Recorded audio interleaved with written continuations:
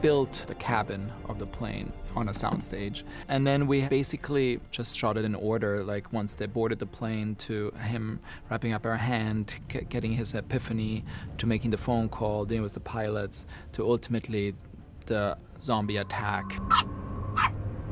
And, you know, the audience knows once the dog starts barking, you know at this point of the movie what's going to happen.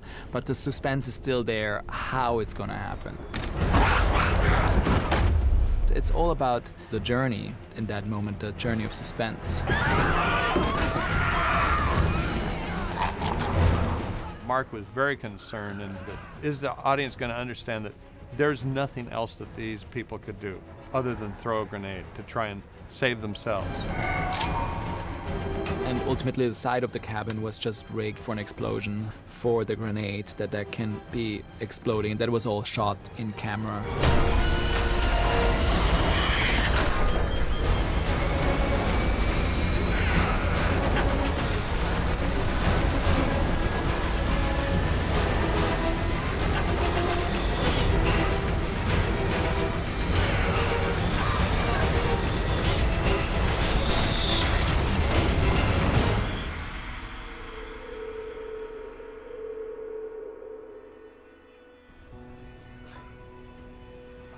You have so much spectacle and so much scope in the first two acts of the movie that we thought it would be really interesting to make it much more intimate and suspenseful.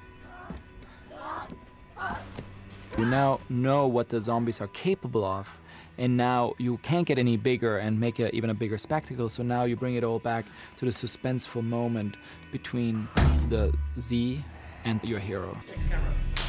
I think these things have a weakness. And him trying to prove his theory. I think they're spreading a pathogen, and that pathogen needs a healthy host. But even if you're right, I mean, infecting the populace with a lethal illness is not exactly a cure. It's not a cure. It's camouflage. Jerry pitches us this idea based on what he's witnessed around the world. The idea that these zombies, like all predatory animals, will avoid people who are diseased. Deadly pathogen with a high mortality rate, but curable. In nature, these parasites will actually control their hosts to go in certain directions so that they can infect a new host. And there really isn't often a point in trying to infect a host that is already sick. Do we have what we need to try it? We have all we could want. Problem is, they're all stored in B-Wing. What's the matter with B-Wing? B-Wing is out of bounds.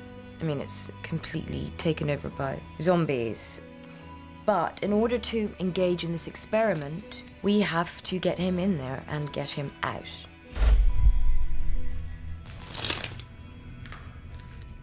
Again, you're playing that building very much on suspense. And you constantly want to create suspense around every corner. Action!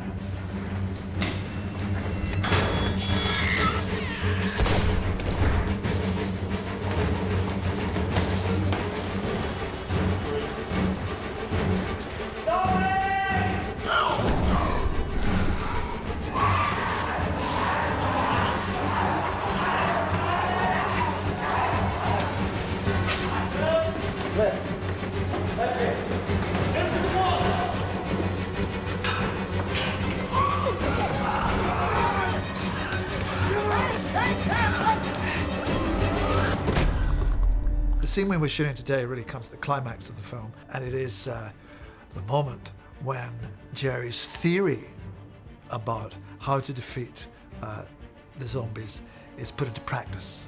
And the guinea pig that he uses to try this out on is himself. He's gonna inject himself.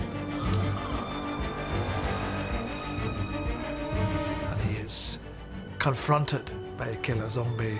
It's just the two of them, and there's no way out.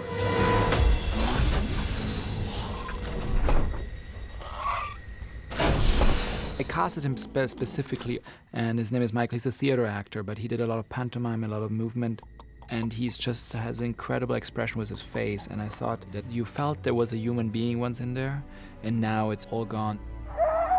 he was alive too. He had a life, and that's why I put a wedding ring on him. And it's very subtle, but he bangs sometimes the red ring against the window, that you feel like there's a whole history to this man. There was a family, there might have been kids, and now he's just this zombie, and that you feel like the loss of humanity in that moment between them. What I think this movie does really well is it draws from biological inspiration. Do we imagine, because we see this movie, that there are threats from emerging infectious diseases? Well, that's already a given. 60% of our diseases are from things which have jumped from animals into humans. Of course, we have to go on and ask whether those parasites would be controlling our behavior, but if it's going to kill half of all our society, that itself will control our behavior.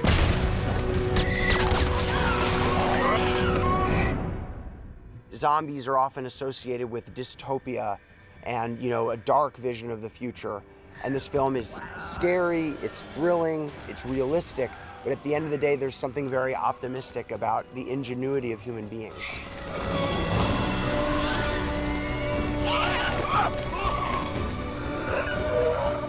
I'm an optimist, and I always believe there's hope. And that's what I feel Jerry Lane's character is. He's someone who has seen so many places that have been in crises, but ultimately came out of it, and he's still hopeful and positive. How can I solve this? How can I change it? How can we, as human beings, come together and survive? The war isn't over. The plague isn't done yet. We're still battling disease. But now we have found a camouflage. Now there's a way to beat them. Now we can all work together and end this war. Approaching target, mission to engage. All clear. Line them up. Line them up. It's not just a horror movie. It touches on many layers of thematic stories. I think it deals with the human story. It deals with political issues. So you will have that cross factor in terms of your audiences who will want to come and watch it because they see it from very different perspectives. Actions. I think the most enjoyable part about filming this movie has been that it's such an environment of collaboration. We show up and we have a scene to do and we all pitch in to figure out the best way of telling that story. And that's an actor's dream, is to feel like we're all making something together. I think the biggest challenge of this movie was to stay true to the original ambition of making a great, entertaining, enormous, satisfying, original film. And it's meant to show how the entire world is affected, so by definition, you have to go to a lot of places and show a lot of people. World War Z is definitely the biggest movie I've ever done. The scale is enormous. It's a worldwide, global journey we're on. And if you make a movie on that scale, you just need to be surrounded with the best people you can who understand the vision you have for the movie and also be able to support that, because ultimately you can't do it alone. Ready, and action. And most of them have done big movies, so they were all really incredible support, and I'm really thankful to all of them.